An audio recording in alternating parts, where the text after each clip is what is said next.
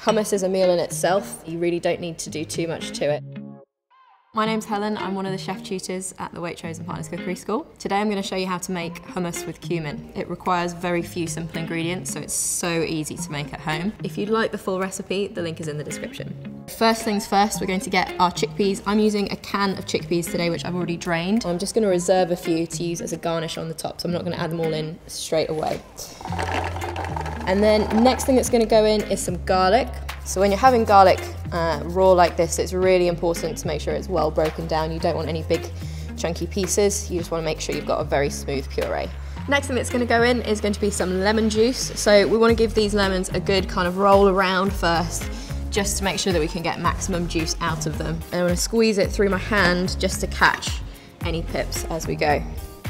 Lemon and garlic are really the stars of the show in a hummus. Next thing we're going to add in is going to be our tahini. So this is literally just sesame seeds which have been blended to a really smooth puree. I'm going for 50 grams, which is 2 generous tablespoons. You can kind of eyeball it.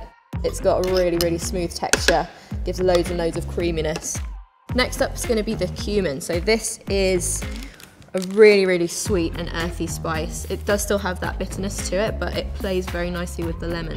So if you didn't have cumin, you could use a bit of coriander instead, or you could add in something spicy like maybe a paprika or chili powder or a bit of cayenne. I'm just gonna pop the lid on, and we're gonna start drizzling in some olive oil as we blend. We wanna use about 100 mils, but again, you can do that by eye.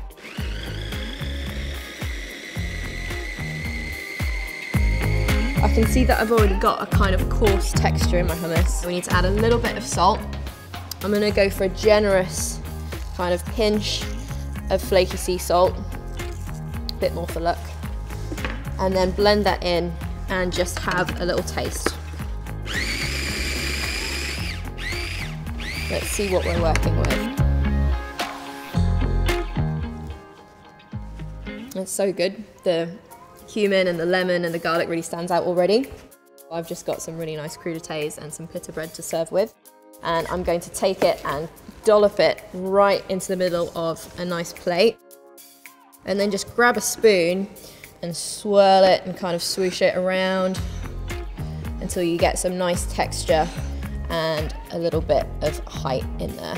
We'll take those leftover chickpeas that we saved from earlier and just kind of scatter those all around. And then the final flourish is really just a drizzle of olive oil, which will really capture the light and make it look very, very beautiful. One of my favourite things to have with hummus is tutor. So this is another Middle Eastern ingredient. You've got kind of sunflower seeds and dried chickpeas in here and lots of spices, and it gives a really great crunch, and I like to sprinkle that on top.